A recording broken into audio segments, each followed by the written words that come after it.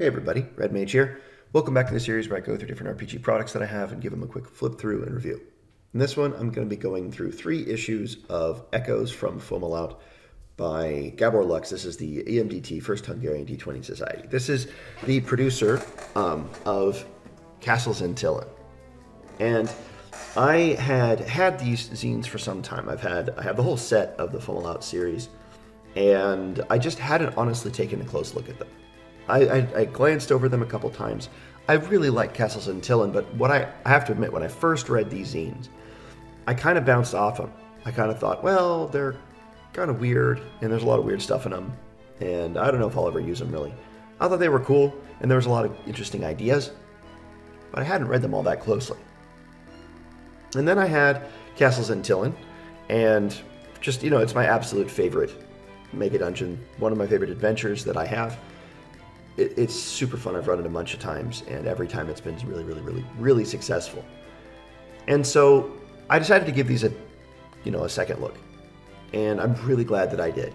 Now, I don't think my first impression that they're weird has changed. They are very weird, as you guys will see. But I'm going to be going through issue number 1, Beware the Beekeeper, issue number 2, Gont, Nest of Spies, and issue number 3, Blood, Death, and Tourism. And at some point I might go through the rest.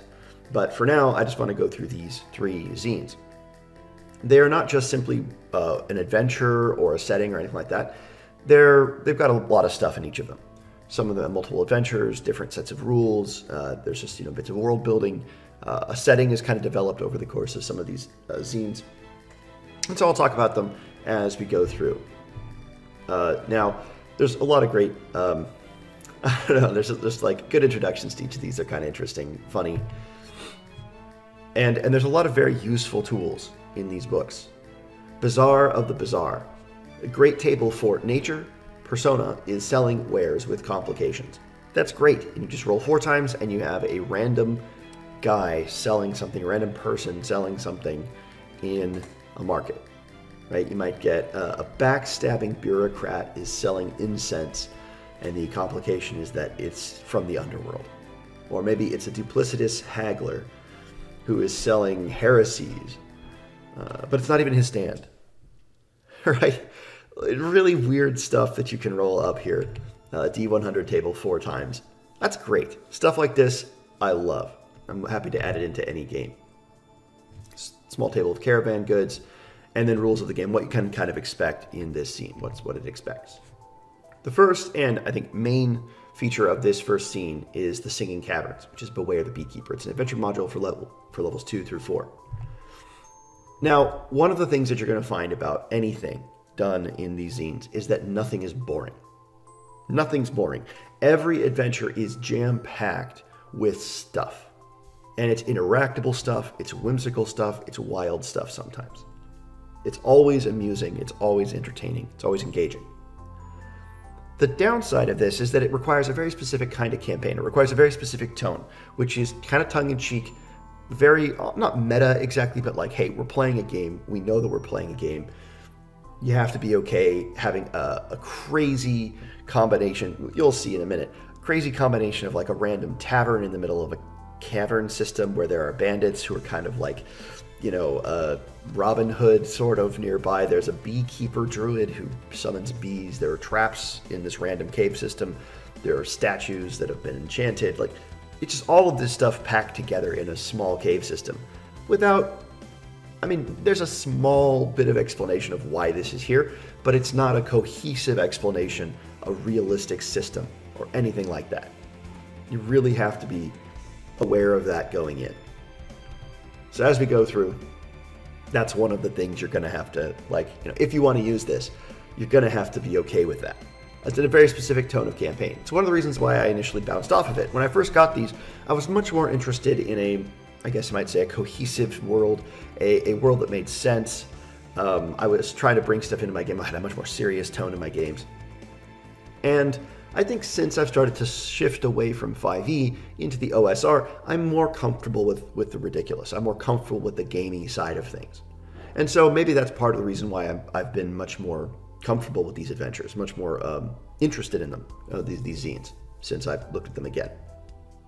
But leaving all that aside, if you just want to take individual encounters or rooms from these zines, you absolutely can, because again, they're not terribly too closely connected, and they're all pretty interesting. Like the Beekeeper is a really interesting creature, villain thing, and you could put that in your world as like a weird, horrible kind of, you know, thing you have to get or your players have to interact with or kill or negotiate with or, you know, whatever. You could put that in your world.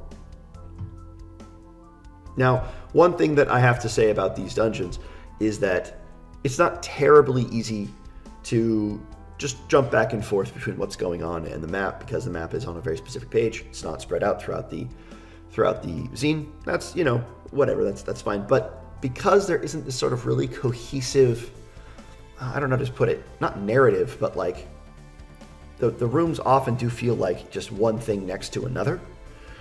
It can kind of feel hard to follow the movement through the dungeon. And so, like, I don't know, I get lost as I'm reading through it sometimes. Or I guess the first couple times I read through it, I got a little lost. But it's not the end of the world, and you can certainly trace it out as you go. And again, what's going on here is really, really fun. There's a lot of interesting encounters. And one of the things that these zines make clear is that your players are going to make choices. It's not, well, here's the map of the first level, and you can see it's kind of a confusing map at first. The 1, 2, 3, 4, 5 isn't immediately connected to the rest of the dungeon. You have to come in through a different entrance to get to the rest of the dungeon, or different entrances. So that's something to consider. Now, the adventure doesn't exactly present, it doesn't really present a bunch of, how do you put it? There's no reason to be here. There's no reason to be here. It's just a bunch of random doors, random entrances, random things happening.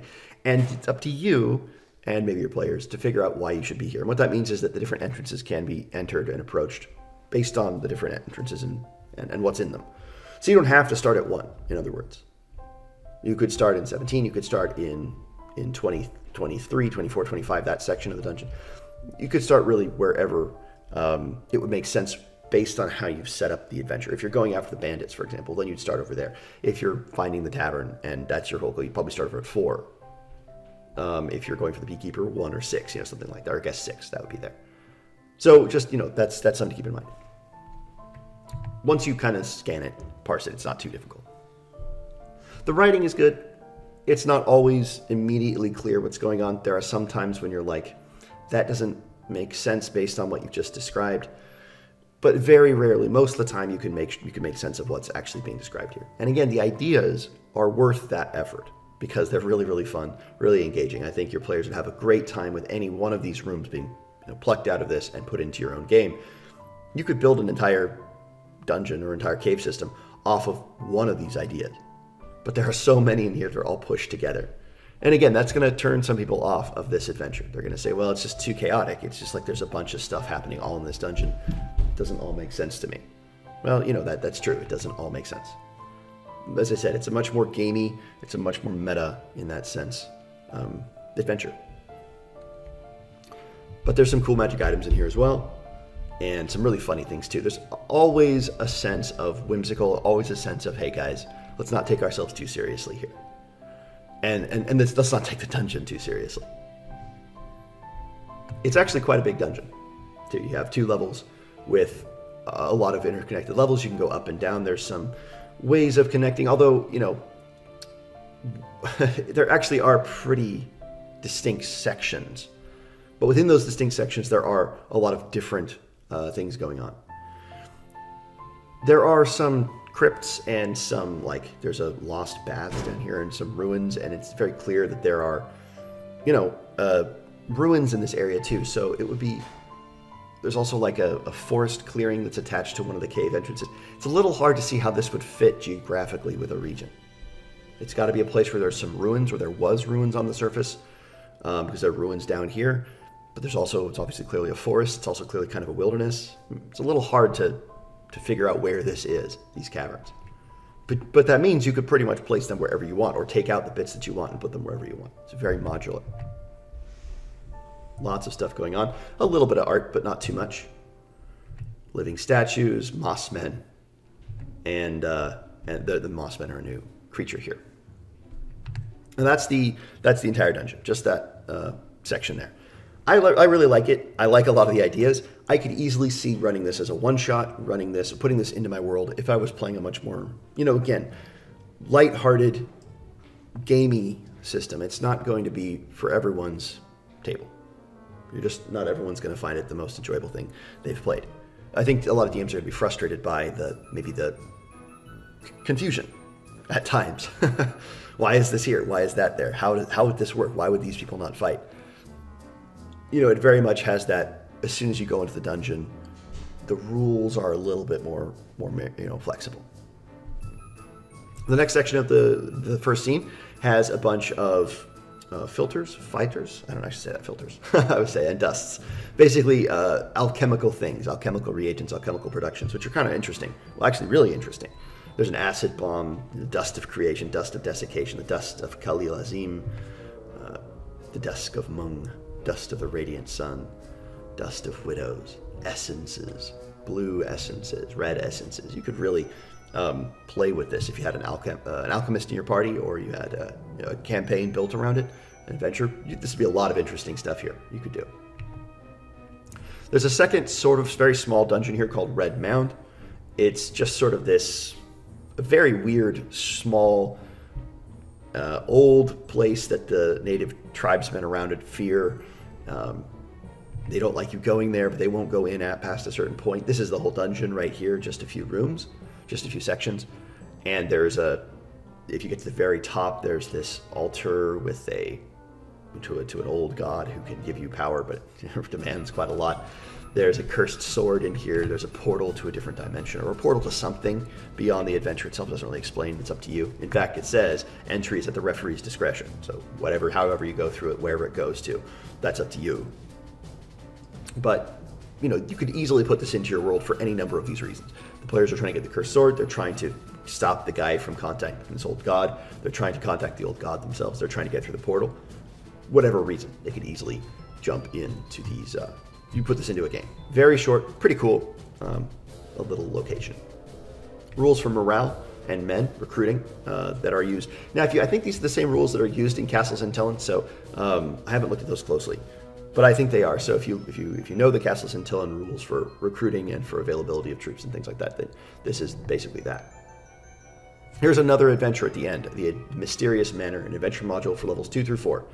This is really interesting. One of the reasons I like this adventure a lot is because the creatures you're fighting are orcs, goblins, ogres, and hellhounds, and then some undead down below. Sounds pretty standard, right? Well, but each of the goblins, orcs, and ogres are given names and given sort of personalities. Or not everyone, because there's 30 goblins, but they're given the orcs are all described, the goblins are, the ogres are described, the leader is described, and they're given interesting motivations. It's not simply just, orcs and goblins and ogres out in the wilderness being evil.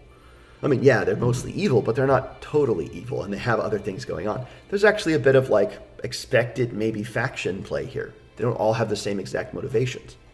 That's cool.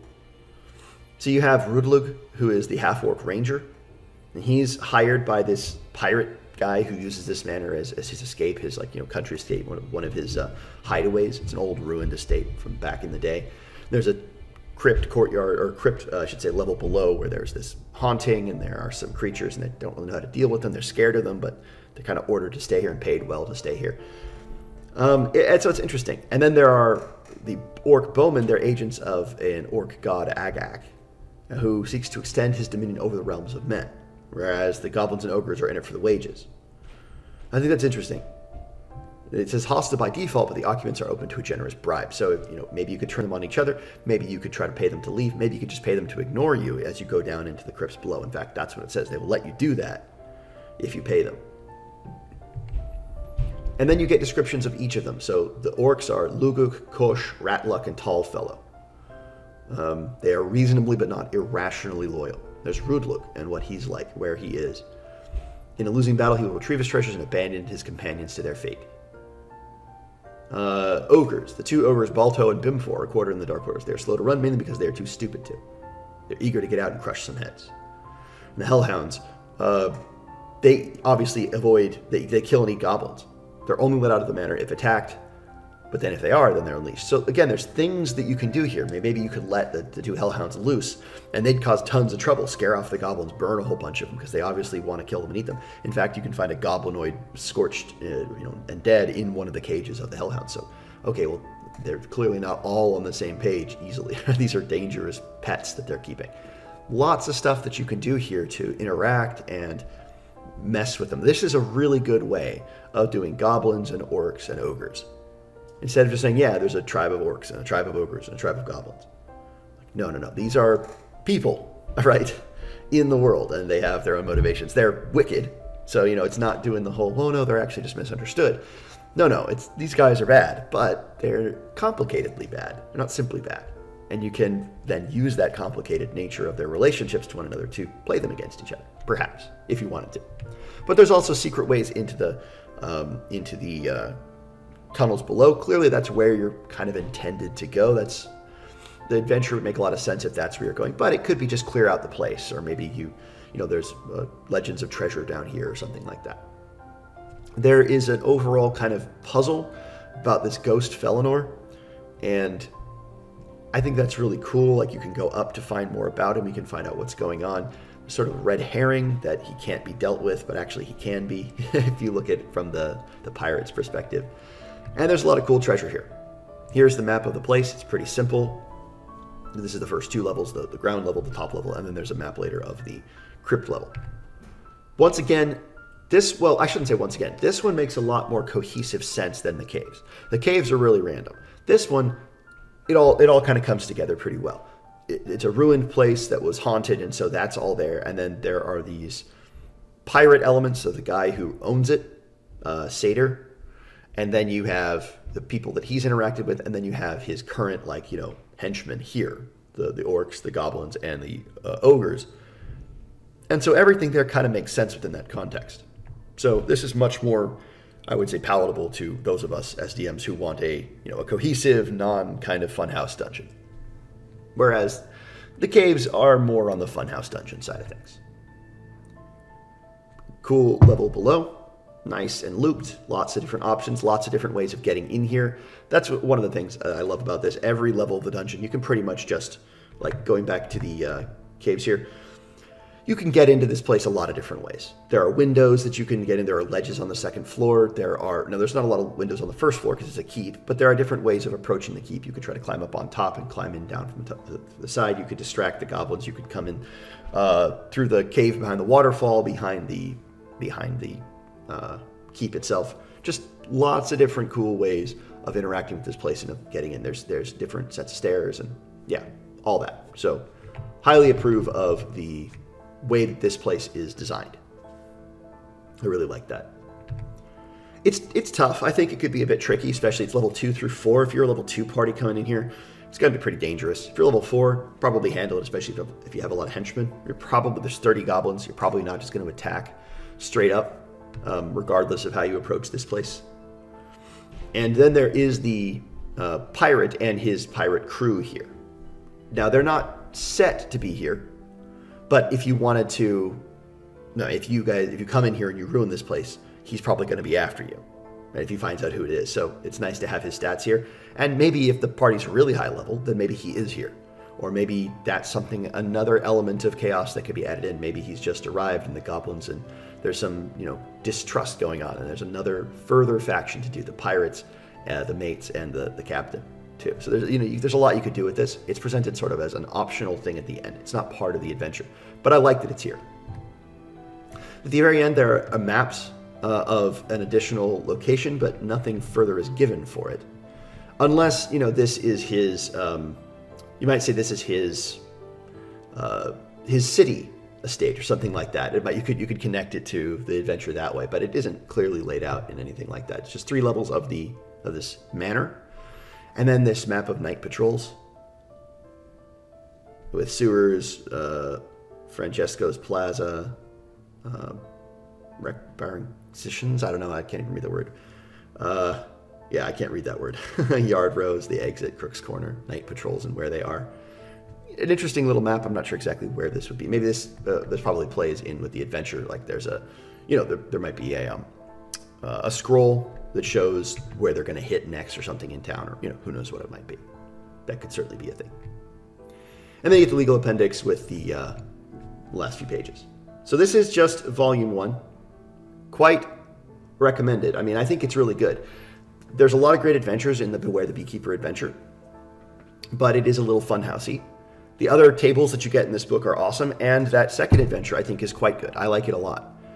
And once again, this is it sets the tone well for the entire zine set, as far as I can tell. They're all pretty much like this, in that there are going to be some things you're going to like more, some things you're going to like less. They're all going to be useful. They're all going to have fun, interesting tables, and they're all going to be gamey in a way that is engaging.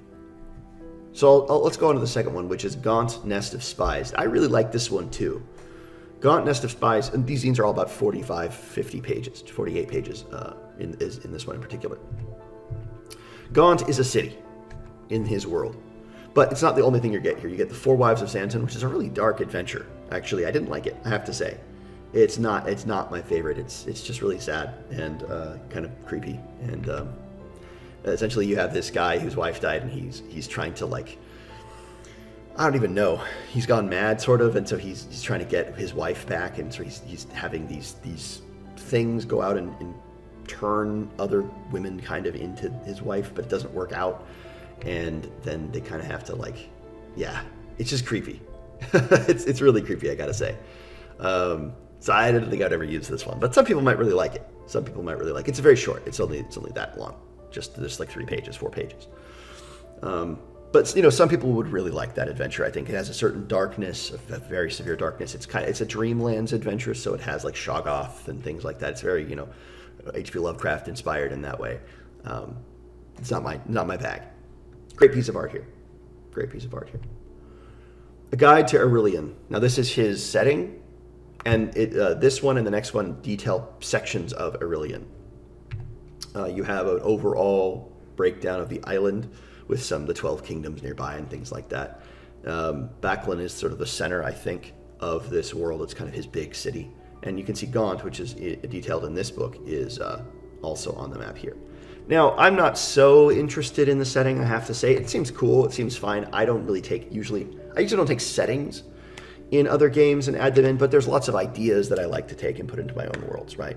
So yeah, that's something you could easily do here. If you're interested in just playing the setting as is, you get a lot of information here, and there's a lot of cool stuff, right? Again, it's very gamey in that you can engage it. It's engaging, and it's player-facing, right? It's everything here, not everything, but most of the stuff here is interested in providing interesting situations for the players to interact with. It's not simply lore for lore's sake most of the time.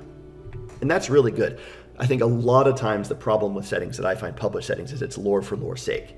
And it's like, oh yeah, here's just a bunch of stuff that the players are never going to know or interact with, and it just makes you, the DM, more stuff you have to learn, and maybe it's in the vague back of your mind if you can keep it there, and it'll inform the way you play the world. And that can be useful, but I prefer, gamey lore, stuff that engages with the world, that you can bring in and actually show your players and use, and that then they can hold on to and interact with.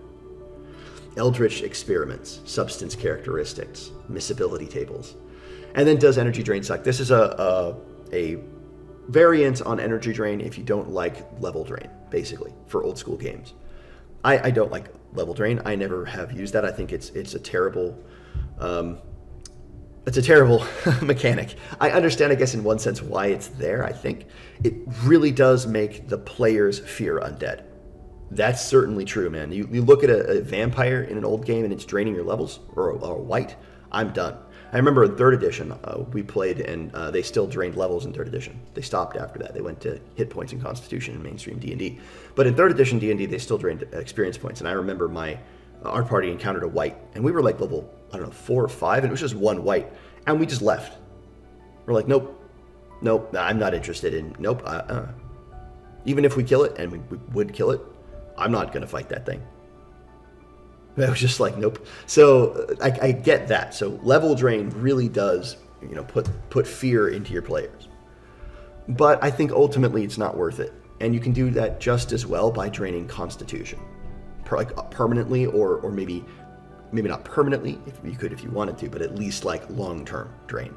That tends to make players also pretty dang afraid of undead. And that's the sort of variant rule. Now, what this book primarily gives you is Gont, the Nest of Spies, which is a town, sort of a seedy town, wretched hive of scum and villainy, to quote Obi-Wan Kenobi. You get a background of the town, and then like the prominent people there and locations that you can run into in the town. And again, it's really, really gamey. And by that, I don't mean necessarily that it's too meta. There's a little bit of that. There's a little bit of humor going on here at times, but it's really, really engaging for the players. There's a lot of stuff to interact with. It's expected that there are going to be interesting things to encounter throughout this town. You don't just get a random description of a random place with nothing else very interesting there. That just doesn't exist. Now, what that means, of course, is that this place does feel very crowded. It's not that big of a town. In fact, it's pretty small, all things considered. You might say that this is more of an abstraction because these are like tenements, right? Some of these are. But still, it's a pretty small town.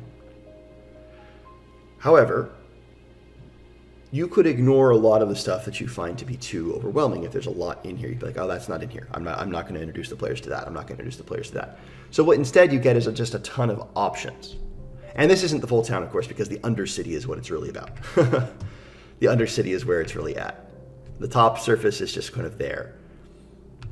But if you go a little further, you get Smuggler's Walk, which is what has been built over 400 years, network of cellars, escape tunnels, oubliettes, and the foundations of major buildings. Some no longer stand. Of course, you got a great mimic there. And the description of the place. Now, you don't get the... Yeah, here's the map of the Undercity. It's just a big dungeon. And again, it's kind of confusing. It's very clearly, hand drawn. You got to kind of follow it and try to map it out in your head and trace where things are. But it's cool. It's confusing, but cool.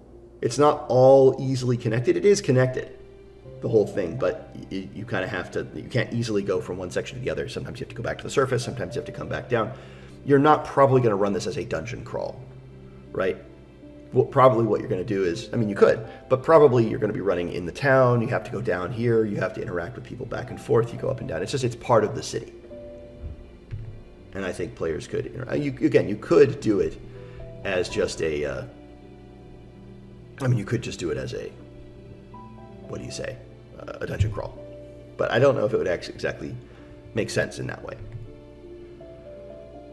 A lot of cool stuff done here too. And once again, you get this sense of funhouse a little bit. There's a lot of stuff down here. A lot of very weird stuff down here.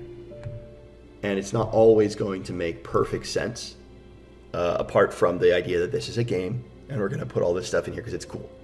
So that's why I think a lot of this stuff in the more funhousey sections, you can take and take it from this game and put it into your game if you think it's cool. You could run it as written. It's going to feel a little crowded to some tables, and some GMs just aren't going to like that. Again, it used to bother me more than it does, but I would say I'm still not totally converted to the Funhouse Dungeon. Not yet. There's the Swine Lord, which is another adventure. This is basically a hex and a lot of stuff in the hex, the Valley of the Witching Way. And there's a lot of cool stuff here. Once again, a lot of stuff in here, but this one makes a little bit more sense to me. Just again, because of the context. You've given it, it's not just a Funhouse Dungeon. It's not just a spy city where there's just tons of stuff happening. This is a valley. It's overgrown. There's some runes. There's some bad stuff going on here. Standing stones. It makes more sense, and it's in a full hex, 20 kilometers across. And so it's a bigger space. It's still fairly crowded in a sense, right? If you're doing a hex crawl, there's a lot of stuff going on in this particular hex. Maybe you could spread it out over a couple hexes if you wanted. But still, if you didn't think it was too crowded, you could just put it as one hex in your game, and you'd be all set. What's going on here? There's orcs, and they're not terribly good. They're bad orcs, but they're also bad in a complicated way. They're evil clerics of the orc god, or that's the one of the guys here, Wormheart, and Langnar, the Swine Lord. I think that's it. Langnar, the Swine Lord. So they're not just orc tribe bad.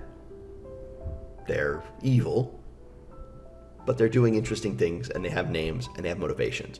And because of that, they're NPCs rather than simply just monsters to kill. I always prefer NPCs to monsters you can just kill. So this is interesting. There's a bit of advice here, right? This is one scenario where just killing the orcs may not cut it. Not only are Lengnar's orcs numerous and fortified, they will readily tell any band who comes knocking they are here legally. They acquired the land in a lawful, if unethical, way by hiring one of the recognized attorneys from the city of Bachland to first put a lien on Gunald's farm, then foreclose on him when he didn't pay up. So it's interesting. These are like orcs who are interacting with the laws of the world and saying, hey, look, we took over legally. The player's going to care about that very much? Probably not. But, sometimes they might. An interesting, really good piece of art there at the end, the portal opening up into the place. I think the legal appendix with the table of contents. It's funny that the table of contents is on the last page. I don't know exactly why that is, but anyway, that's it. So Gont, Nest of Spies, if you're interested in like a smuggler's city, a couple adventures on the side with some interesting tables as well, highly recommend this one too. Gont, you could spend a lot of time there. It'd be a fun place to throw into your world as a seedy den. If you have a campaign that you want to run, it's more of a city, or maybe like return to a seedy city and deal with spies and thieves and assassins and gangs and the underworld. Easily, Gont would be a ton of inspiration for you. At least if you didn't run it straight up. All right, issue 3 is Blood, Death, and Tourism. Fantastic title, Blood, Death, and Tourism. This one it starts off with one of my favorite bits of world building in these books, which is the people of the Great Wheel. It's really weird, but I love it. There's this giant wheel that is rolling, and it's just rolling, and it's rolling, and it won't stop. It's not impeded by geography, nor wall, nor human effort. It goes through City Wall and Shepherd's College, Necropolis, and Tiltfield with equal ease. Great is the destruction it leaves as it continues its journey, and futilely attempts to divert, control, or destroy it. From its path of devastation has sprung a curious band of followers, sycophants and hangers-on, who follow the Great Wheel wherever it goes and add to the destruction it brings. The people of the Great Wheel, as they are called, are ever on the move, seemingly a part of the dust clouds which precede it. This would be so interesting to throw into your world, right? You just take the people of the Great Wheel and the horde that follows it as this weird, fantastic, very clearly non-our world thing. Like, if you put this into your world, it would be weird. The players would be like, that's kind of funny, I guess. What the heck is going on with this? And then if they ever interacted with it, it certainly would probably cease to be funny, because like there's that destruction that it brings, the death, the horde that follows it and uses the chaos that goes before it to take advantage of it. They're the people who run in front of it. That's part of their thing. They run alongside it and run in front of it. The aspects of the Great Wheel, the disciples of the Great Wheel, the outriders of the penitents, the children, the magi. There's Mulkandor, the extravagant, who's an illusionist. He has dream spice. Barok, the gnomic. Zanar of the Seven Splendors. Huwash Yesk, merchants of the Great Wheel. Even further, but ever on the Great Wheel's track, follow another curious group of wagons and beasts of burden. These well-fed fellows, all thieves, held in low esteem by their own, but well protected by 2d6 armed ruffians each, are tradesmen of ill repute. They pick through the crushed remains and gore left by the Great Wheel's passing, extracting and selling the valuables. Flattened gold, bent jewelry, soiled purple, and cracked gemstones are their goods. And while their trade is unsavory, there are always buyers. However, when the Great Wheel stops and rolls backwards, which occasionally does happen, they and their riches are first to go under, and they go unlamented. The current merchants and their special wares are Barjani al-Barjani, sour face, sour disposition, bad leg, whispering goat statuette. Commandus, hacking cough, masks, extreme tenacity, graven stones from bygone empire's last necropolis, the testimony of a fortune seeker thrown under the Great Wheel. And Yellowstone, hoping to cut and run, looking for a group to take to safety. The crushed bones of a prophet, 5 kidnapped mummies, knowledge about a buried dowry of a queen. Great stuff, Legends of the Great Wheel. So that's just awesome, right? A little bit of world building, put it into your game. Fantastic, I love it. Terror on Tridentfish Isle, which is an adventure here. You get sort of a few different ways to run this. It's a really interesting island. There are these people who are kind of like nobles, and they're bored. They don't like each other, but they go after each other. They have gemstone teeth, and they have gemstone claws mounted on metal finger sheaths. They're really rich and decadent. And there are different ways that you might come to the island. You might be a castaway on the island. You might be in one or the other, because there's kind of two competing lords in their service. Or maybe you're a quarry, what's that? The most dangerous game, right? So you're brought here to be hunted. So you're let loose on the island, and the two lords trying to come and kill you. Because the idea is initially they're kind of trying to kill each other, and they want you to be the mechanism by which they succeed. But there's that variant, as it says there, that maybe they're actually trying to kill you. And so they're trying to compete to kill you first. And so you're trying to survive on the island. That'd be kind of a fun one-shot or short adventure. You're brought to Trident Fish Isle, and you have to try to survive as these two lords try to get you. You have a description of the island, the palace, and the sea cave, which is the different locations on the island here. Interesting adventure, pretty cool. I like it a lot. I think it would be a fun one. Monsters of Wizardry. Justly celebrated as one of the best CRPGs of all time, Wizardry 7 Crusaders of the Dark Savant comes with an improbable bestiary of exotic and dangerous monsters. The article adapts some of those memorable creatures to the OSR rules. I never played that game. I don't know what these creatures are like, but you got descriptions of extra monsters here. Floating jellyfish, a meta droid, Minxelminx.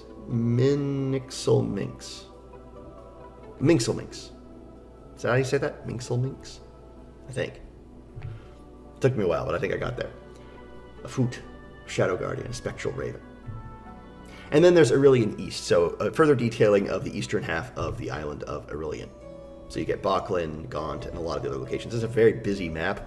I don't think I would have done the mountains and forests in that dark black, or with that prominence, just because it kind of does make it hard to read. At least my eye doesn't read this map very easily.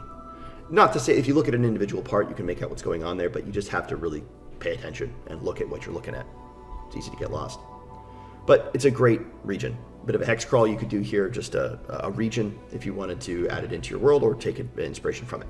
Descriptions of some of the major locations, as well as more detail on individual places, like a partially sacked barrow mound, or where's another good one? A granite bastion, 1504, and the people who were there.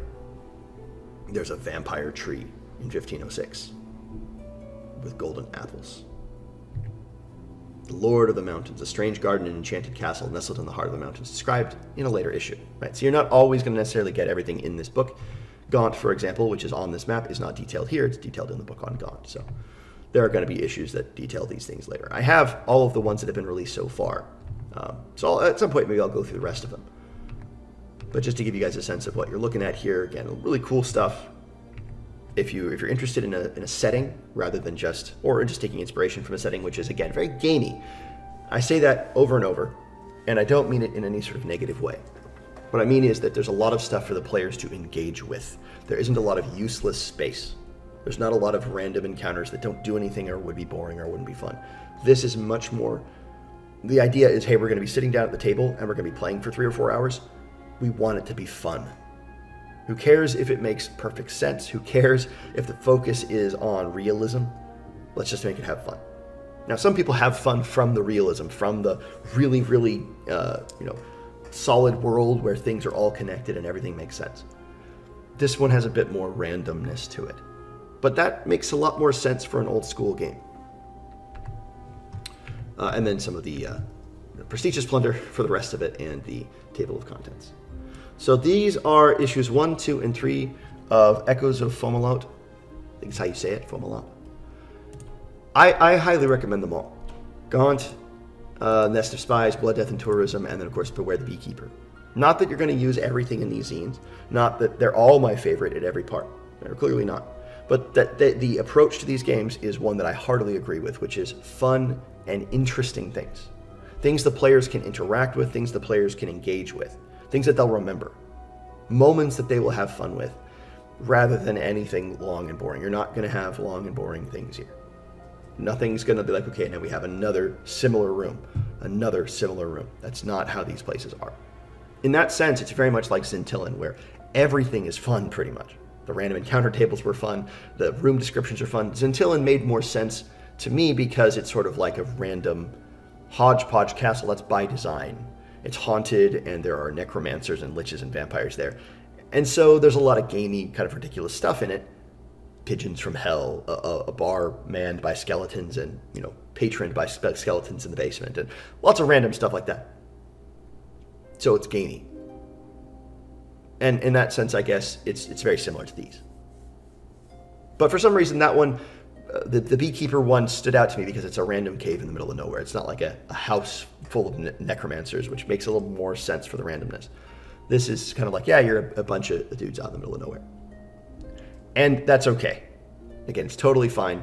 It's not my favorite of the adventures, but it is really good in terms of the ideas there. So anyway, I hope this has been interesting, guys. I recommend them. I'll put links below to where you can get them. And I'll see you in another video.